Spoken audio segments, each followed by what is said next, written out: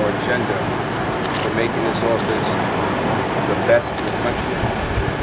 I want to also thank District Attorney Hines for his commitment to ensure a smooth transition over the next couple of weeks and months.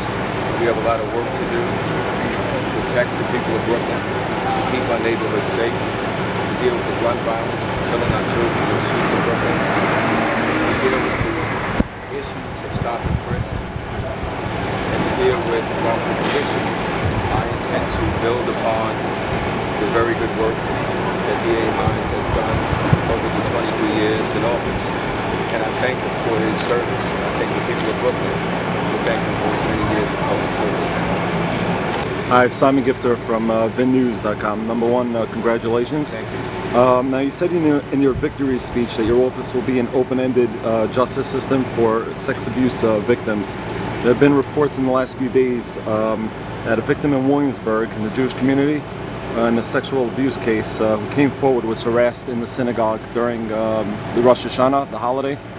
Now how do you plan to assure sex abuse victims that come forward when they are shunned in the community and harassed and threatened? Do you have a plan to combat that? Well, what we're going to do is we're going to treat any victim in Brooklyn, whether they're in the Orthodox Jewish community or any other community, who's a victim of witness intimidation and harassment. We're going to investigate any such claims, and if we find them credible, we're going to prosecute. We're not going to base it on a particular community. We're one community here in Brooklyn, and I am determined to give us one standard of justice. So it doesn't matter whether you live in one community or another. If there's harassment, if there's any criminal acts being committed in Brooklyn, I intend to have a staff. We're going to investigate them thoroughly. We're going to prosecute for warranted. Will your office have liaisons for different communities to bring their concerns to your office?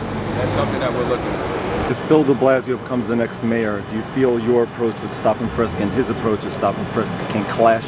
Because his statements are, I'm just going to end it, where you're more moderate. Well, I don't believe that Bill de Blasio said that. I believe that John Liu said that, my friend. I don't believe that Bill de Blasio's called for the wholesale elimination of stop and frisk. That's what my understanding is the only mayoral candidate to call for that was John Liu.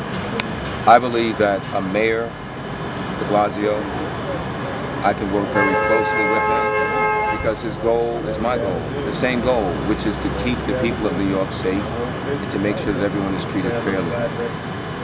So you're supporting de Blasio for mayor? I'm not supporting anyone. So initially, stop and frisk. The chicken posters, do you think, like, what do you think of that? I thought it was a little... Let me say this. I don't believe that any such poster has a role in the campaign. I don't.